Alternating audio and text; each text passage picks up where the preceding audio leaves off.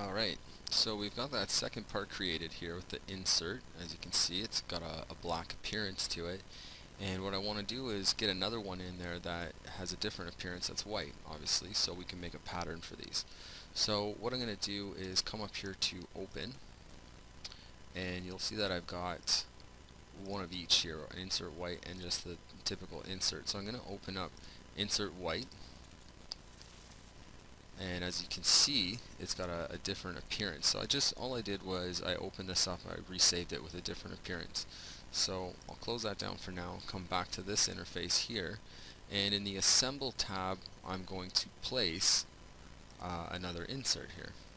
Okay, so let's take a look at that. So place, we'll come to Insert White, and click on Open, and I'm just going to put one of these in there and say OK. Now obviously that's not in the orientation that I want it to be in. If I change this around, you can see that that's not quite right.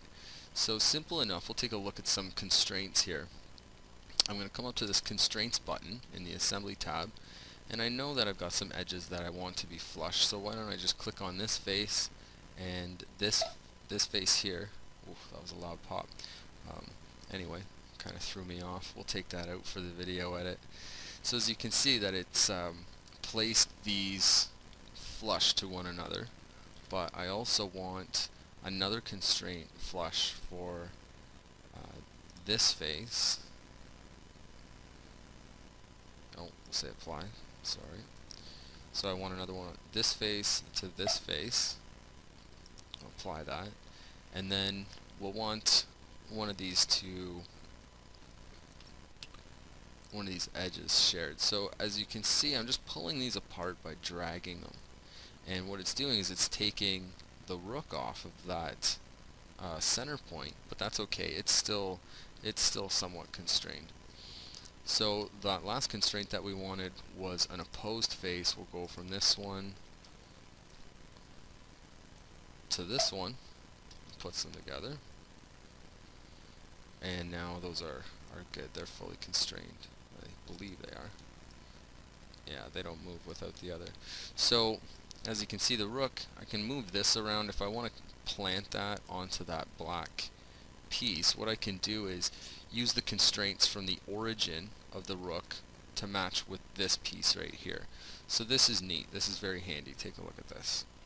We'll expand the rook, and we'll expand its origin, and now we can see the planes that we used to create it.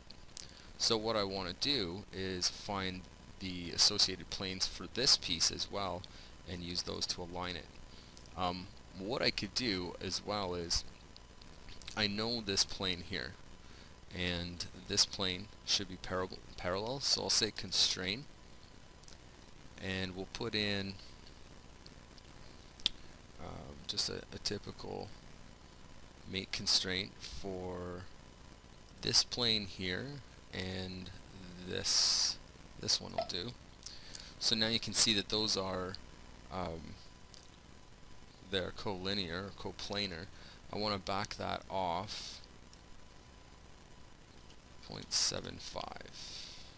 Oh, and I want it to go in the opposite direction.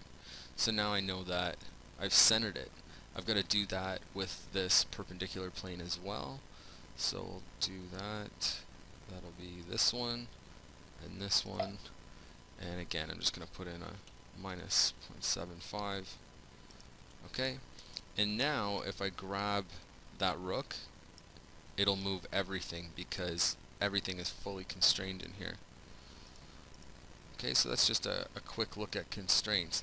Now the other thing is I want my white insert to be offset just a 1/16 of an inch.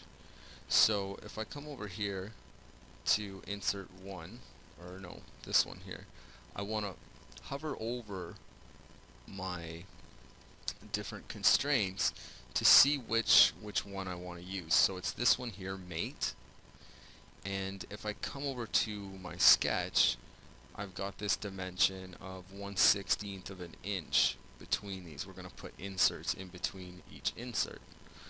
Okay, so we'll come back to Inventor, and I'll just put in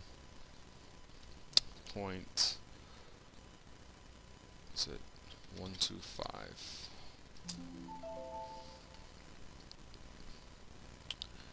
Okay, so that's what I want. That's what I'm going to need for the layout of this pattern. I could place these another way, like using a plane from here to here and then mirroring that. That might be a good idea. But we'll take a look at how to lay out this pattern in the next segment.